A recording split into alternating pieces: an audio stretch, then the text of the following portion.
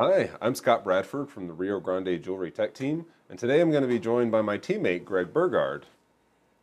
And we're going to be taking a walk through 3D manufacturing from concept to cast. So we're going to be taking a quick demonstration of ZBrush. We're going to be looking at the Form 3 and the new CW40 Castable Wax. And then we're going to be casting on the Neutec J-2R machine. So let's get started with ZBrush.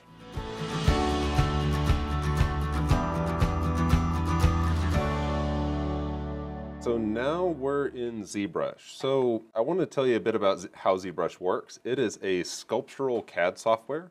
So what I mean by that is you're taking an existing object like a mesh and you're using traditional sculpting techniques to create the style that you want. So what I mean by traditional sculpting techniques is if I handed you a ball of clay, the things that you would be doing to that clay to make what you wanted to make are the exact same techniques that we actually use in this software. So what you're seeing on the screen here is actually more akin to traditional jewelry CAD software. This was actually made in Rhino, which is a NURBS modeler, or commonly called a hard edge modeling program. So this is very typical of the kind of stuff you see in jewelry stores and things like that. A lot of the jewelry programs are built on top of these kinds of programs. But what makes ZBrush unique is that it can do this kind of hard edge modeling, but it can also do the more organic sculptural type stuff, the stuff that these hard edge modelers tend to struggle with a little bit. So compare that to, let me bring up another ring here. So something like this skull ring here would be incredibly difficult to make in a NURBS or hard edge modeling program. These kinds of kind of sweeping curves and this type of detail would be very tricky to do, but this is very much what ZBrush was made for. So it does it very easily. And the way it works is you're using what are called brushes. So in our brush menu, as you can see, there are a ton of different brushes to use. So they all work in different ways. There's ways to modify them or add on top of them. So you really have all the options in the world to create the designs you want. And then when you're ready, let me make a few quick adjustments here. You can start drawing on the surface. So I can control how much, how strong these brushes are. I can control how large they are with my draw size. And I can change the intensity as well. So I can kind of bring this up and start immediately drawing on my mesh in real time to create what I want to create. So it's super quick, and we're working with a very high polygon model. So there's no lag or anything like that. So it just allows you to iterate quickly, make different designs, and play, because you can actually draw right on the mesh. So that affords you some really sculptural type pieces. This piece here was actually sculpted by my teammate, Gregg. Absolutely gorgeous. So yeah, this kinds of stuff in a NURBS modeler would be incredibly difficult, where ZBrush just kind of is able to handle it. Now, we also have the option for things like textures.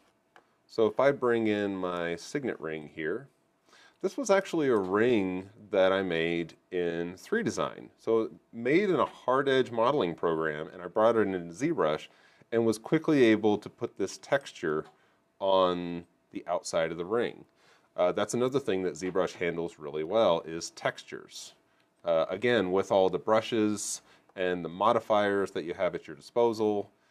These are things you can iterate quickly and have more time to design rather than figure out how you're going to create the design. So I was able to bring the ring in, make a little seat for a stone. This was actually made for a boulder opal, and add the texture. Literally took a few minutes. So ZBrush, it really comes or has been widely embraced by the movie industry, the video game industry, things where these types of sculptural pieces are required. So you may not think that it has a lot to offer jewelry, but when you see some of the things you can do just using the tools in there, and plus there are extra add-ins as well. So you can get add-ins for things like making rings right off the bat. There are metal prices, so you can actually have a plug-in from Kitco Metal and actually find out how much metal your piece is going to be. And when you're ready, you can export it for 3D printing. One of the ring utility plugins, you can actually bring in gemstones as well. So all of those are kind of in the software ready for you to bring into your designs and start adding them wherever you need to. So yeah, there is a lot to offer the jewelry industry, and creating these organic shapes is just, it's never easier than it is in ZBrush. Another thing is when, let's say you are getting into CAD design, you've never done it before. There are training options available. This skull ring I actually sculpted based on lessons from the ZBrush Jewelry Workshop, which was created by Tomas Wittelsbach and his team. I highly recommend it as a ZBrush training tool. They have tons and tons and tons of instructional videos. Their teachers are amazing, and I highly recommend it if you're wanting to get into ZBrush. If you're already a CAD designer, say you're using one of these NURBS modeling like Rhino or Matrix or 3Design, ZBrush actually makes a useful addition because as I was showing you the signet ring earlier, this was actually made in 3Design, brought into ZBrush, and then added the texture. So you can transfer these files back and forth and use them to their strengths. If you're comfortable with something like Rhino, you can crank out the basic design quickly, bring it into ZBrush, do the sculpting that you need to, and then export it for 3D printing. It's a really great addition. Costs about $895 for a lifetime license. Once you buy the license, all the updates are free after that. So yeah, it's super affordable and in relation to other CAD programs out there. So I really can't recommend it enough. If you want to download a trial and try it out for yourself, you can go to pixelogic.com and download the trial. Or if you want to just jump right in and buy the license, you can buy that at riogrande.com. So that was ZBrush in a nutshell. The next thing, we would pull this file out as an STL file, and we're going to transfer it to our Form 3. So follow me along, and we're gonna start 3D printing this model. Okay, so now we have our STL file. We can bring that into Preform, which is the software for the Formlabs printers, and start getting it ready for 3D printing. So Preform is effectively the software for kind of arranging things on the platform and adding our supports. So when we first boot it up, the first thing we're going to want to do is make sure that our printer is connected, and we're going to be printing in the new Castable Wax 40. And when you select your resin, as you can see, Formlabs has a wide variety of resins to choose from. You'll have the option to select your resolution. So most of the castable materials will either be in 50 microns or 25 microns. So I'm gonna crank that up so we can get the highest resolution possible. And if you're new to 3D printing, Preform has a lot of training tools that will help you along through the process. When you first boot up Preform for the first time, it's going to walk you through everything in the software and let you know what it is and what it's for.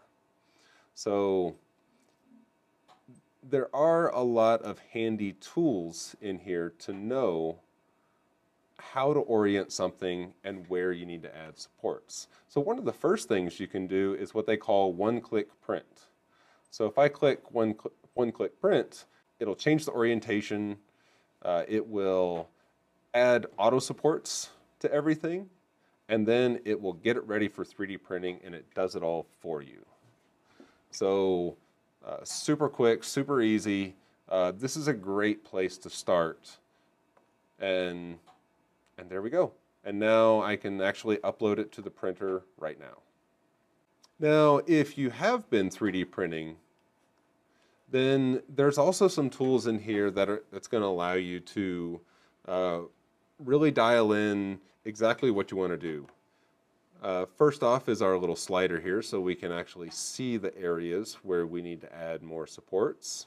And when it comes to things like orientation and supporting, you can actually select these individually from these menus on the left. So the orientation, I can adjust how I need to. I can actually move it on the screen from this area and move it around the platform, or even scaling if you need to scale something. Supports, same thing. I can always do auto supports in the orientation that I choose, or I can actually go in and individually add my own supports. And it will let me know the areas that I need more supports, these areas being red. So it's always going to call out these areas where you need more supports, and it's constantly showing your printability. So it's super easy to get into learning where the auto supports go, and then you can actually start adding supports wherever you need to. So the customization in Preform is excellent. So for this one though, I'm just going to do some auto supports. So I'm going to go ahead and auto generate those. I like this orientation, so that's going to be just fine. And with CW40, right now there are quite a few supports, because having a 40% wax content, it still requires a little larger supports. You can experiment with less supports, but just be prepared to do a bit of testing there. So last thing we need to do is actually send it over to our printer. So once you have everything the way you want, you can give it a name and then upload it to your printer. So now that is generating all the slices and it's going to be sending it over to the printer, let's go ahead and get the printer set up and ready. So the first thing we need to do is we need to make sure that the build platform is installed and there's nothing on it. So it's super simple to install. Just push it in and lock the lever down. And these are the resin vats for the Form 3. Now, I want to talk really briefly about how it works. So the film under these trays is flexible. When the light engine on the inside moves across this film, it pulls it taut, it prints the layer, and then it moves out of the way. So this film can very gently peel off that layer. It provides very low suction, so you can have, in most cases, smaller supports or less supports. They call this system low force stereolithography. And this is the main feature of the new Form 3. So once you have your tray, you can simply slide it in, press it forward, and you'll get audible feedback that the tray has been installed correctly. And then the last thing we need to do is just make sure that we have our cartridge installed. The Form 3 will actually dispense and monitor the amount of resin in it, so you don't have to do that. You don't, on those long prints, you don't have to keep checking to make sure you have enough resin. You can just pull the cartridge up, slide it into the back, and drop it in. And again, you get audible feedback that the cartridge has been installed. Now, we are going to be printing with the new Castable Wax 40. So this is their newest castable resin. As I said, it does contain 40% wax. So it is super clean to burn out. And as you can see, it affords you the opportunity to do these kinds of big stuff. So, you know, big chunky rings, really thick cross sections. This resin is great for that. So if you want a sample, feel free to contact us at riogrande.com, or you can also contact Formlabs directly and they can send you a sample print. I highly recommend trying it if you're going direct to cast. So once we have our print in the internal memory, we can select it. It will give us our estimated print times, and I can go ahead and click print, and that's it. Everything else, the printer will dispense the resin, it will monitor the resin, and once everything is ready to go, it will start on its own. So that's pretty much everything on the Form 3. For treeing and casting, I'm going to be turning it over to my teammate Gregg Burgard. So let's join him now. Okay, I just thought I'd show you a little trick that I figured out for attaching some of these models to the tree, because that's our next step. So what I like to use is sticky wax. Sometimes these models have a residue on them and it's a little bit hard to attach, and the sticky wax really helps it stick. So let me show you how I do that. So here's one of the models, and I'm going to take a little bit of sticky wax and attach it right here. I've already identified this as one of the heavier parts of the model. You always want to try to put a feed gate to the heavier parts of the model for flow. So now I'm going to press that on a little bit. Then I'm going to go around the joint area and smooth it in, make a nice transition.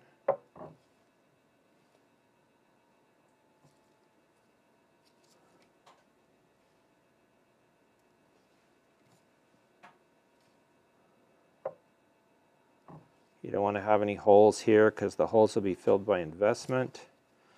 And the investment, after the wax burns out, you'll have this little investment spike sticking in there that could mix in with your metal. Okay, so that's still a little hot. I'm going to let that cool for a second.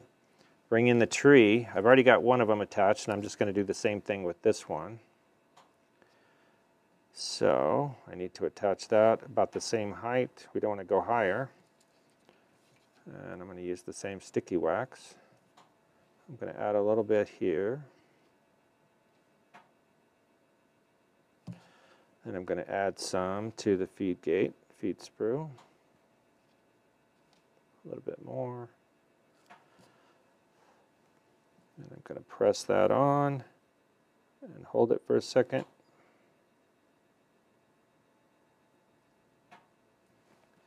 Then I come in with more sticky wax and smooth out that transition too.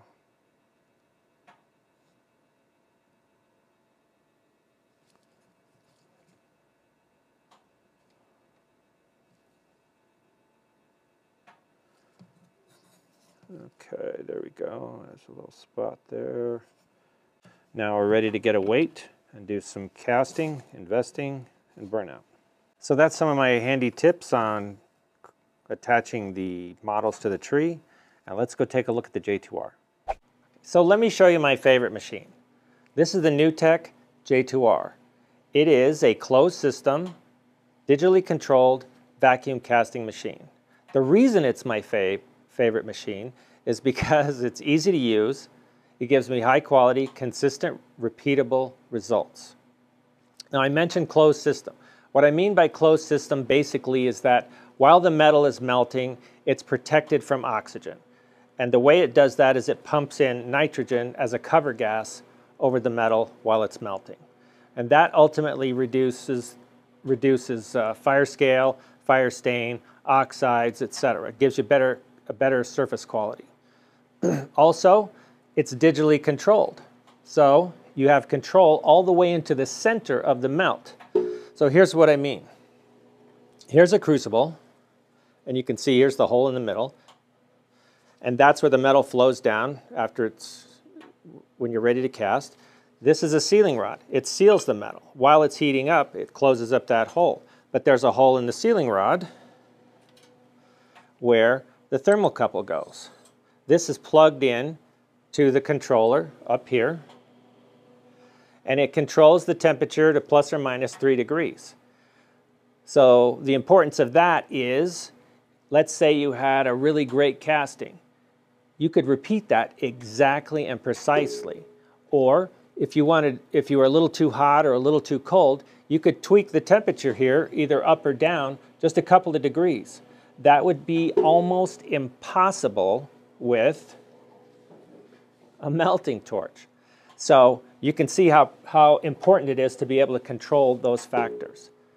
So now I'm ready to show you how to cast. So now we're going to be adding the metal.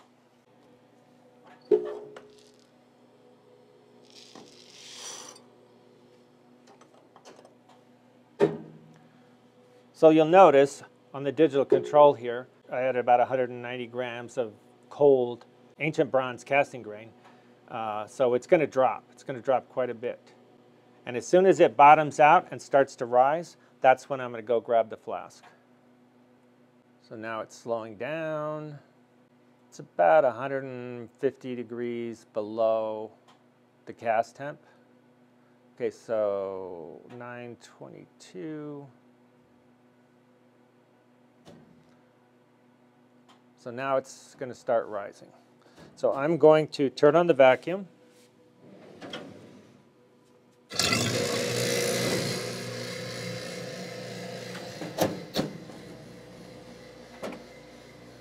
Put on my gloves.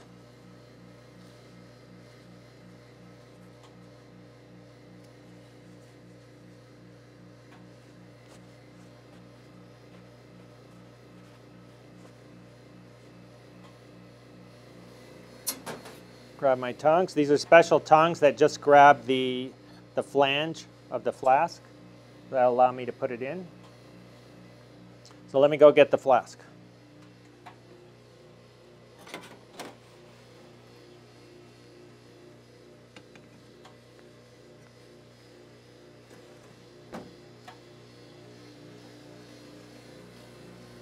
I'm going to open the chamber, turn on the pump.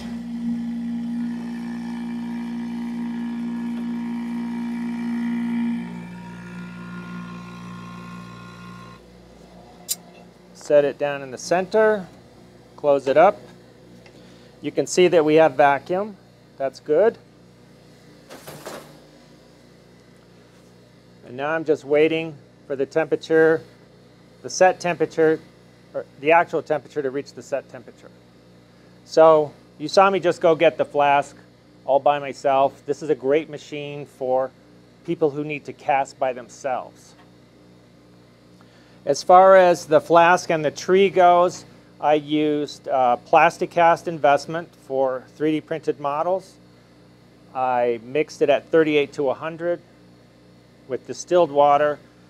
The burnout cycle is a basic burnout cycle. We can include it, attach it in the documents if you want. And I go a little bit hotter. I don't go to 1350, I go to 1400.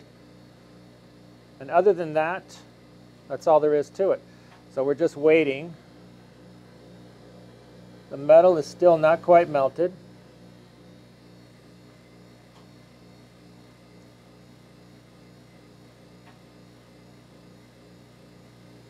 It's about 6 or 7 minutes from the time you add the metal. Okay, so here we are, ready to lift and cast. We have good vacuum. Metal's down.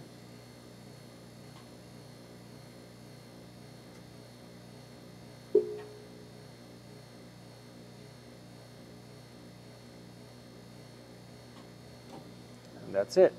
So now I'm going to leave the flask in here for about 90 seconds because the metal is still fluid. It's not quite as solid yet. I need to give it time to fill in all the details and pull into and solidify. Okay, so I'm going to go ahead and shut off the power to the machine because we don't need to heat anything up. I'm done casting for the day. But I can leave the vacuum on for a couple seconds. Now I'm going to turn off the vacuum.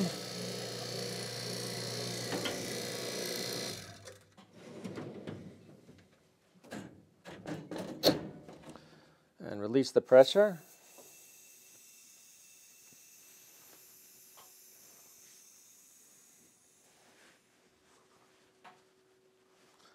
We're going to take the flask out.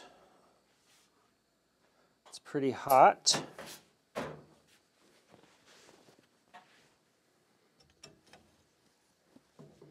As you can see, it's still glowing. I'm going to set it over here with a charcoal block to absorb some oxygen and wait about 10 minutes. I'm going to set this timer. Then we'll quench.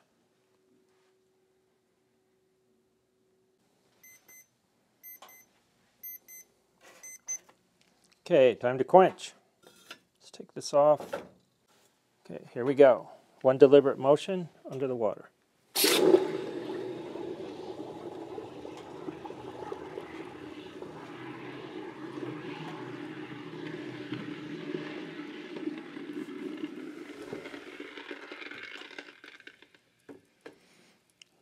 I like to go even for a couple more seconds after it stops making noise just to make sure.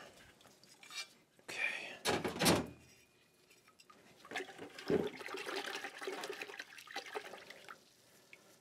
So here's the cast, looks pretty good. Still needs a little more cleaning. And here's the same tree that we did. A little bit of cleanup on. You can tell it looks great. That's the way they come out. So, thanks for watching. If you have any questions on any tools, equipment, or processes that we showed, be sure to contact us. Thank you.